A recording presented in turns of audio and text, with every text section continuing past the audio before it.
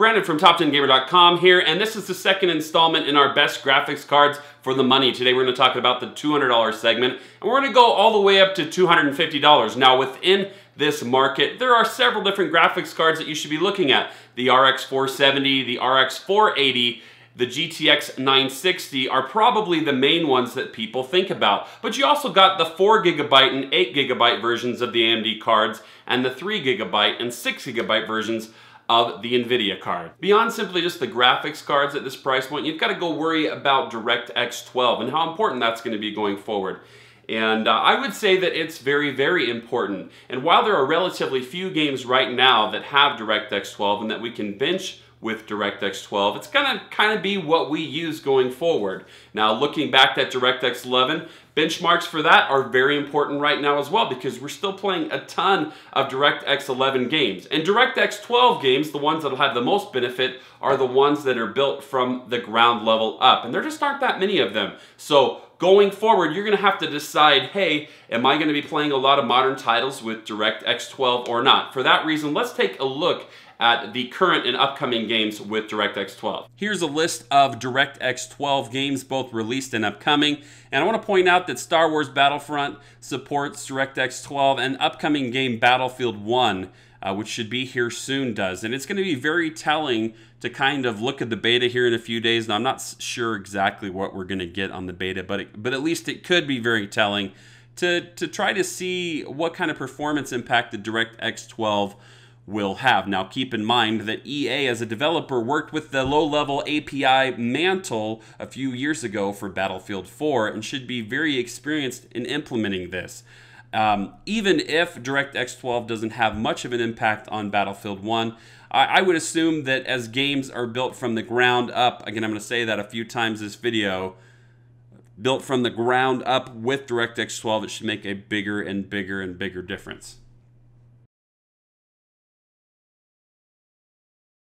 Let's take this article by Tweaktown done back in June 2015 as an example. Here we have Far Cry 4 in 1080p, 1440p, and 4K, and they've turned up the AA all the way up, but what they've done here is they separated the VRAM consumption with AA applied and AA disabled. A really good test. I couldn't find anything more recent that really gave this type of information, but this should give you a good idea of what we can expect going forward. Now, remember that Tweaktown had to find these particular games. This is more of the exception than the rule. I wouldn't say in general that games use this much VRAM, but it is important to show that as we go forward, developers are using more and more VRAM. Here you can see in 1080p and 1440p what we're most concerned about. With AA on, you're going to use up to 3 gigs on Far Cry 4, and in 1440p, that's you're going to use 3.7 gigs of VRAM. So this tells us a lot. First of all, it tells us, as we go up in resolution in this game, we're going to use more VRAM. So that's important to remember as well. If you're going to play at 1440p, you're probably going to want more than 3 gigabytes VRAM. If you're going to play in 1080p, it looks like it's just going to be just on the edge. But going forward, hey, if developers are going to use it, you're probably going to want it. Let's keep moving on here. Witcher 3, wildly popular game. And as you can see in 1080p, it only gets up to about 2 gigabytes of VRAM. Even in 1440p, about 2.2. So in this case, 3 gigabytes would have been enough. Obviously this is a very demanding title, and this shows us a lot. Let's move on to Battlefield 4, a more normal looking title for this type of thing. And without the AA, we do find under 2 gigabytes of VRAM. And with AA, we crawl just over it. So moving on to Metro Last Light, you can see that it's not a problem at all in any of the resolutions. Shadow of Mordor, this is definitely what I was saying is another kind of exception game where the developer uses a lot of VRAM. You're gonna have to have a lot of VRAM for this particular game. 1080p, look at this. Even without AA, it climbs up over 3 gigs of VRAM. So 1440p doesn't help you out anymore. reaching nearly 5 gigabytes on 1440p. This article from way back in 2015, an eternity in the hardware market, clearly shows that we're going to need more than 3 or even 4 gigabytes of VRAM going forward in 1080p. And while it's clear that developers plan on using more than your typical 2, 3, or 4 gigabytes of VRAM in their games, it's pretty unclear how graphics cards will react when we simply don't have enough. So what I put together is a little bit of a montage from around the web of some graphics card benchmarks that I've found. Now, these are not mine. I've put all the links in the description below to the various articles, and there's about 5 or 6, and if you're serious about purchasing a graphics card in this price point, it may be well worth a look beyond this video. So let's take a look.